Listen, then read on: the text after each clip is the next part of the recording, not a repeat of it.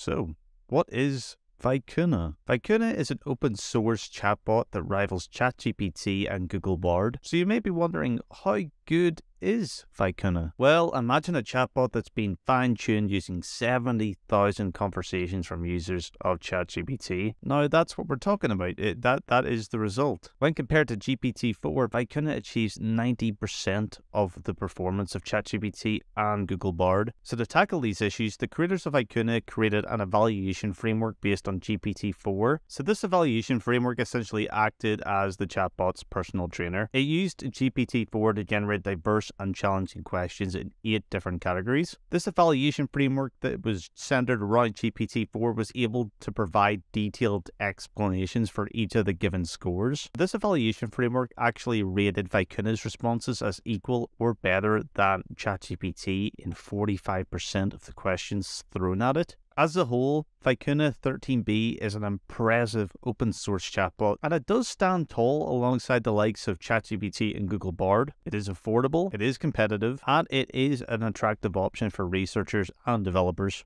This install method uses CPU only and doesn't rely on ridiculous amounts of VRAM from a GPU. I have been seeing some other installation methods of Vicuna that use 10 GB plus of VRAM. This will not be required here. This installation method is really simple. It just relies on a simple PowerShell script running on your machine. It only requires 6 GB of RAM to run the 7 billion parameter model, or if you want to run the 32 billion parameter model, it will require 32 GB of memory. Simply enter set execution policy, remote sign, scope, current user, then enter the following command to begin kicking off the PowerShell script. That alone will kick off the install. The PowerShell script will present you with 2 options, the 7 billion parameter model and the 13 billion parameter model, each having their own memory requirements. Just enter 1 or 2 to pick either one. Then the script asks you to pick your CPU AVX extension. Simply do a Google search for your CPU. This will differ depending on the CPU you have. If you want to play it safe, just choose one. For example, the 3700X supports AVX2, so I'm going to select 2. This will have an impact on the performance of the model. And then finally, just let the installer do its thing. It can take about 15 to 20 minutes to complete, so maybe just grab a coffee.